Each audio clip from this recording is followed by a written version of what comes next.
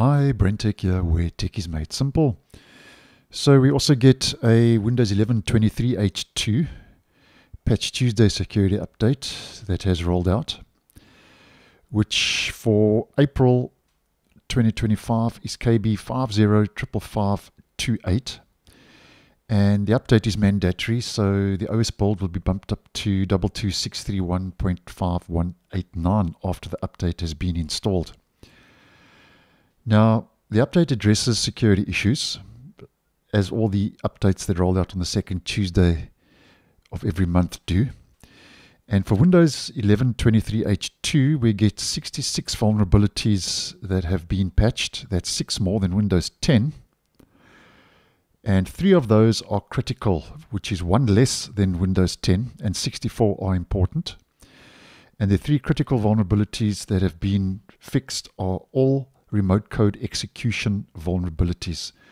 So 3 critical, so that's your highest ranked vulnerability, so quite an important security update that is rolling out.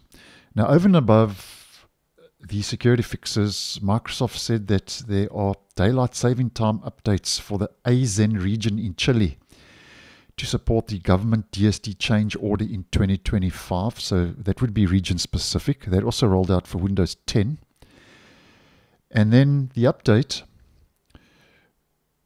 includes improvements that were part of KB5055657 that was released on the 25th of March. So that was the optional bug fix C release update rolling out towards the end of last month. So if you didn't install that update, it was optional. Those improvements and fixes will be carried over into this update, as is the norm. Now, I posted a whole video on the update, so I'll leave that link down below and in the end screen. Now, just to do a quick recap for the purpose of this video, go check the video out for more info. If we head into our settings system and we scroll down to about, the update adds the new top cards at the top of the about settings page, which gives you a quick glance and a quick overview as to key specifications of different hardware like storage, graphics card, installed RAM, and your processor, which I think is a nice touch. I think it is actually quite a handy little add-on and improvement to the user interface, especially for your average home user. And the update also enables the Gamepad keyboard layout for the touch keyboard, which I think is going to make a lot of users happy, because this has been a long time coming. Microsoft actually rolled this out a while back, and then they pulled it, worked on it, and now it's rolling out to the stable version once again. And if you are using the Emoji panel, it adds a new Emoji panel system tray icon on the taskbar. Now, these features are rolling out progressively, so I still haven't received the Emoji button, but nonetheless, it will be here in the system tray of the taskbar.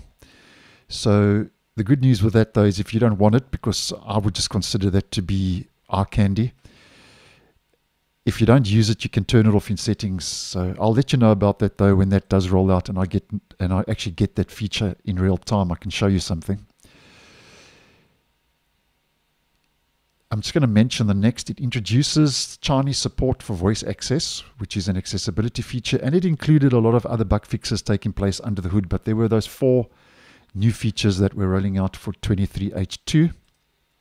So that's more or less, guys, what's new in KB5055528 for Windows 11 23H2. So thanks for watching, and I'll see you guys in the next one.